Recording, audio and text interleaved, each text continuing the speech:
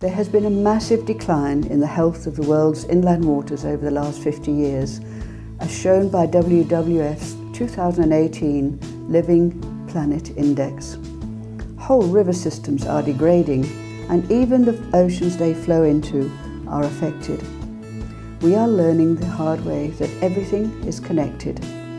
A water use anywhere along a river can affect and restrict water use elsewhere in the basin. It can also affect the ecological integrity of the river system and its dependent social structures. Water management at the basin scale has never been more important.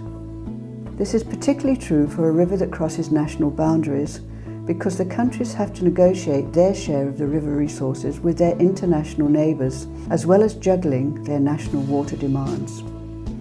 The quality and content of information available to decision makers in such transboundary situations has improved immensely over the last decade or so, creating a much better chance of achieving sustainable development, climate resilience, and peaceful agreement over shared rivers.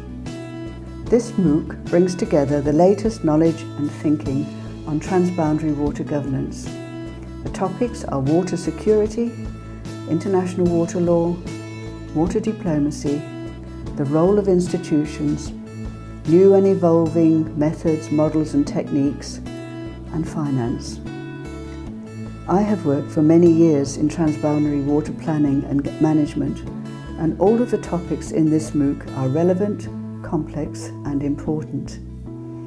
Internationally renowned leaders in the various fields have prepared lectures and case studies that summarize latest knowledge and practice. I am grateful for this opportunity to learn from them and to deepen my understanding of what transboundary water governance entails.